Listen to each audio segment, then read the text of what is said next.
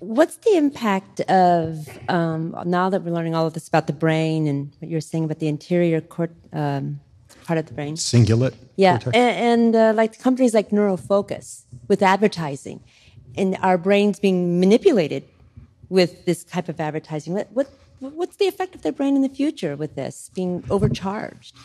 Well, we've had no shortage of people who understand all those principles for a long, long time.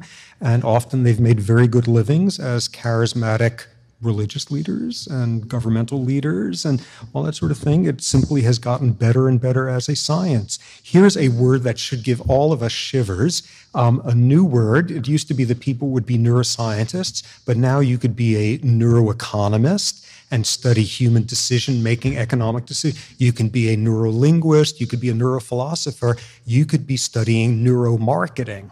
And there are people who now study why people prefer Pepsi, yet because of certain types of advertising, everybody believes they actually prefer Coke until they're given blind. Whoa, let's give them a big grant and do some gene therapy and clone these people and centrifuge all the Pepsi drinkers and we'll understand. And this is like people are soon going to be making livings understanding how you get marketing things to work on people. And it's not going to be anything new. We've done it forever. It's just going to be more scientific, more syllables in the name.